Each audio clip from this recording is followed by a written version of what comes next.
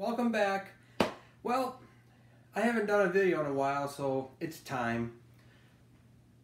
What can you say about this? Since tomorrow's Valentine's Day, it seemed appropriate. So, okay. In this video, I'm going to talk about what is absolute and incremental. What's the difference? And this is going to be for the HAAS CNC lathe. As a beginner, it's kind of confusing. So this might be like a beginner to a little more advanced. So I wanted to at least kind of explain it. And what's the difference? Well, absolute is your X and Z moves.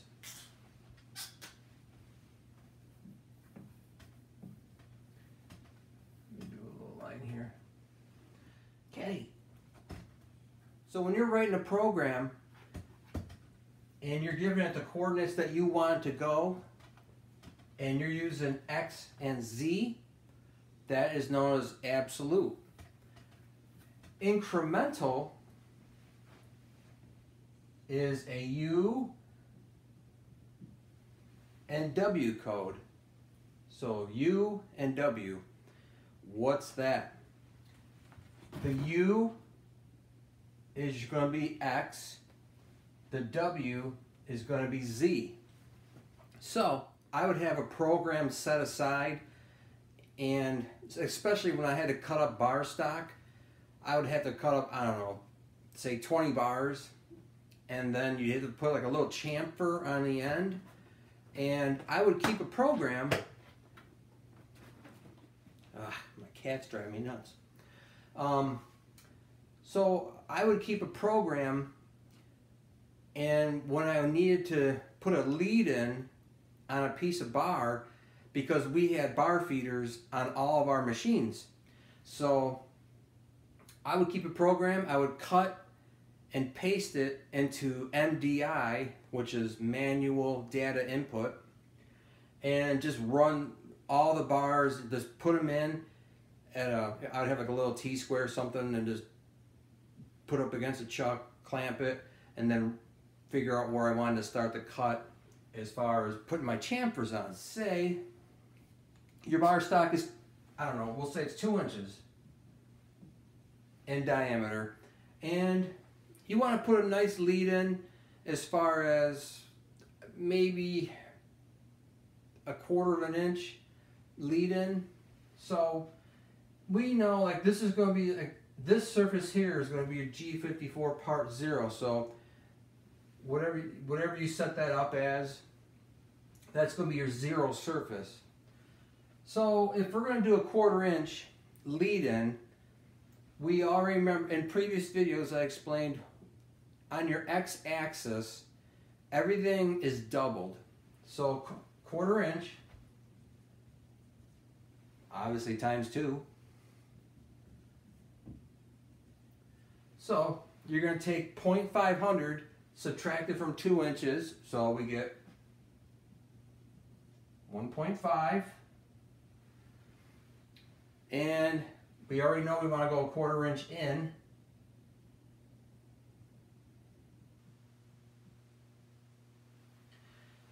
So yeah, that's a nice lead in. It's not like, you can go more or less. It depends on the spindle liner, how much, if you got a lot of room in there, you're probably going to need a bigger chamfer, so when it comes out of the liner, it doesn't get caught up on anything.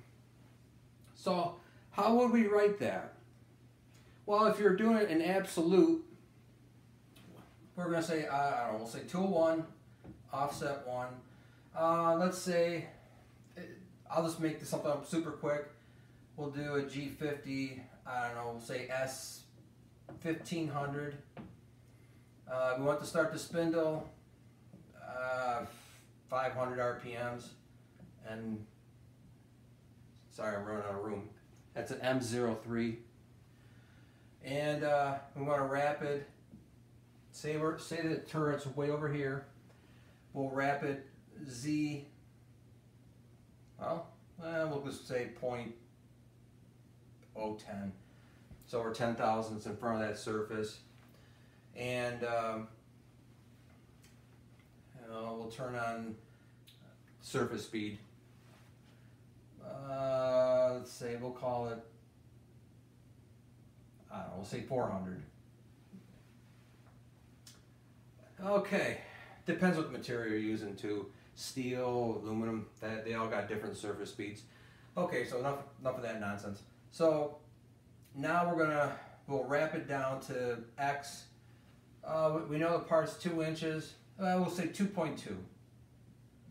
I have the coolant turn on. Now let's feed down to X negative 0.062 feed rate.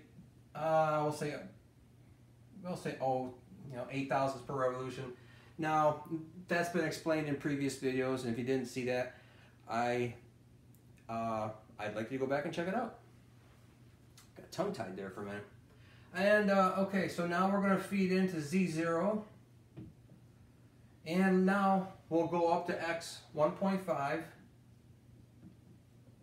Well, let's see here, and then we'll go X 2.0, Z negative 0.250. I'll keep the feed rate all the same, and then we'll just have it go off.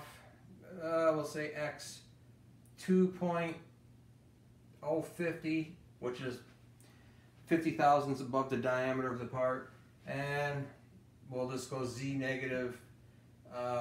See, we're already 250. We'll add 100 on that, so say 350, 0.350, and then from there on out, you just finish off your program. Have it rapid X, whatever, like 10 inches up, and then we'll have it go back out of the way and all that stuff, and that's kind of been explained in previous videos. So we'll call that's absolute programming. Now if we wanted to do an incremental, I deleted part of my other video because it wasn't explained as thorough as I would like to have done it. So if you just wanted to write a super quick, I just want the cutter to come in, I want to be in front of the part far enough so I don't have to face it, and just do a quick chamfer and then get off and call it done. Because this is primarily just, I'm making this video say you're just chamfering bar stock just to get a lead in. So let's say, we wanted to do a 1/4 inch chamfer, and we already figured out that that doubled is 500, subtracted from 2 inches gave you 1.5. Now let's say, let me get rid of this thing. So let's say we wrap it to 200 thousandths in front of the part. So we're really safe distance in front of the part. So if you came rapiding in, rapiding down, and you had everything preset, using a T-square or some other device, you can do this very quickly. So I'm 200 thousandths in front of the part. I'm rapiding down to X 2.2. You could actually wrap it, well, I'll just make it simple for this. So say I want to do a feed move.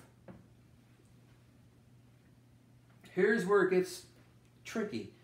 I already know that I'm 200 thousandths in front of the part.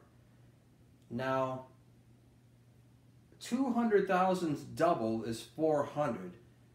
So I'm going to take 400 and subtract it from the 1.5. So that gives me 1.1.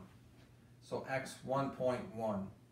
I'll do a feed move of 20 thousandths revolution just to get it down there. If you wanted to wrap it to there, it's fine. So now, and then from this point, you have to calculate this whole entire travel. And it's super easy. You already know your 200 thousandths in front of the part, so you got that. You got your 250, so now you're at 450 thousandths. And I'm going to go an extra 50 thousandths off of that, just to make sure this part's cleaned up and I'm off of the surface. So let's say we add 50 thousandths. that whole total is 500 thousandths. So we know your next move, your W incremental move, is negative 500. So what's my U incremental move? All you're doing, let me get this out of the way. So now, just if you're doing a 45, all you're going to do is double that. So your U code is going to be 1.0, 1 inch. And we'll do a feed rate of, we'll call it 8 thousandths, that whole cut. You can go faster, I'm just throwing that in. So, in theory, does this sound confusing? Well, it might. So let's take a look. We're starting at 1.1. You're adding 1 inch. So now what's that come out to? That comes out to 2.1. So our stock is at 2 inches. You just fed off, you're feeding off over the diameter by 50 thousandths. So in theory, you just did a super quick, I came in, came down, and just did a quick little chamfer. And now I'm done. We'll just have the coolant, we'll have it rapid X 10 point, just from 10 inches from spindle center. That could vary. And we'll have the coolant turn off. We'll have it, since we're already in rapid, we'll have it rapid to Z10. Have the spindle turn off, which is an M05. We'll cancel the tool. Oops, 10 T100, and just have it rewind back to the top with an M30. So that's, and I hope that doesn't sound confusing. So as a recap, just remember, if you're doing incremental, you can start way out here. Just remember, whatever distance this is, just double it on your X. So I already know I want that as far as at least the 1/4 inch chamfer.